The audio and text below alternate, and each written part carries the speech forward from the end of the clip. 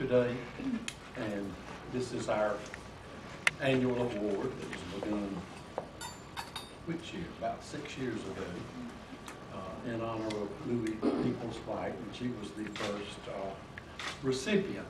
And in discussions about establishing this award, it was just realized that this organization perhaps would be one of the best to recognize someone in town for their volunteer efforts.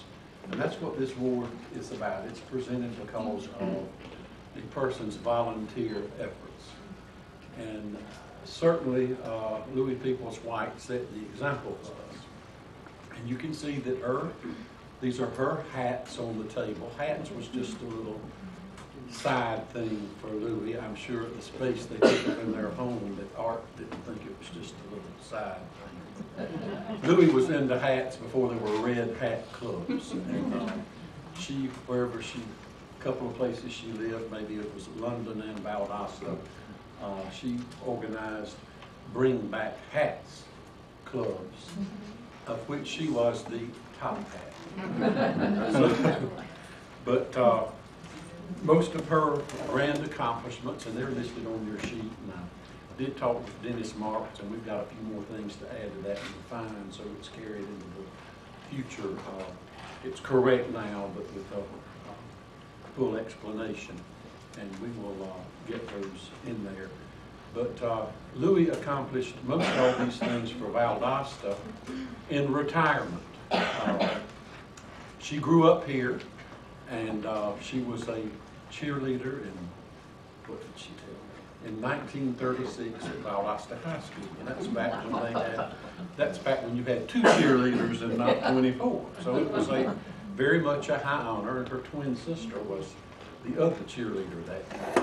But she said she began cheerleading for Valdosta, Georgia, and never stopped. So, her husband was at times a correspondent, at times a bureau chief for Time magazine.